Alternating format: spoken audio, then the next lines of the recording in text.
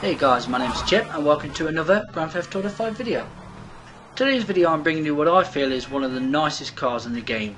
Now I've brought you a lot of cars over the last couple of months, but this particular one is really cool. I really like it.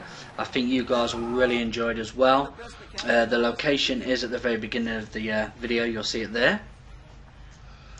I got in a dune buggy, went into Los Santos Customs, had a play around with it to see how nice I can make it, drove out, and this car was waiting here, the Albany Buccaneer. Now I've seen a few other videos with it and it's been in different spawn locations, but I've not actually seen it spawn here before. This is the first time I've seen it here, and I think it's probably the easiest one to get because I've never actually had the joy of finding it in a different location. So I have been chasing this car for a while. So when I came out of Los Santos Customs and saw it, I was really happy. And once I got away from the cops, went into Los Santos Customs and actually customized it up. It really looks cool. It's a lot of fun to drive, and yeah, I just really enjoy the car. It's a cool car. What I'd like to know from you guys in the comments below, what's your favourite car in GTA 5? Is there any particular one?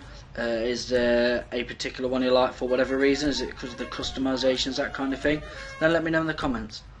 In regards to an open lobby, it will be happening in the next couple of days. If you want to know details, make sure you follow me on Twitter because I will be tweeting out when I'm hosting.